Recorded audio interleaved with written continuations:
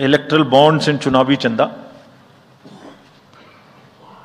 और जो somebody asked from this side as to how the disclosures can be made through the political parties as to how much they collected.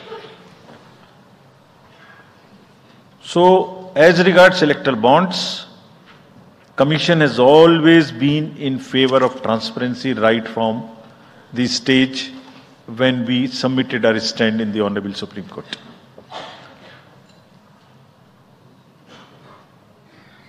Again, in a democracy, there is no scope for hiding things. Democracy is all about making everybody know, aware, transparency, information. It must be shared.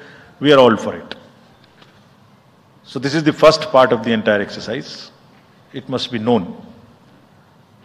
The country has to now also ask and find solutions to an institutional mechanism where the donor's privacy is also considered, is a point in question. We have made it compulsory for all political parties to make the contributions they are receiving. The answer to this side as to the declarations are made on the donations.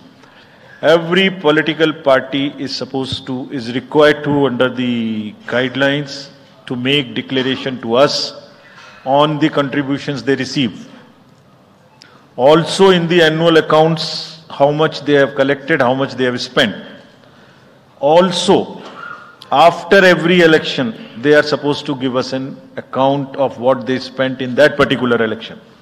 Supposing assembly election has taken place, we have contested, we have spent so much. And we publish it on the website of the Commission for everybody to know what is happening. And this we have now made digital.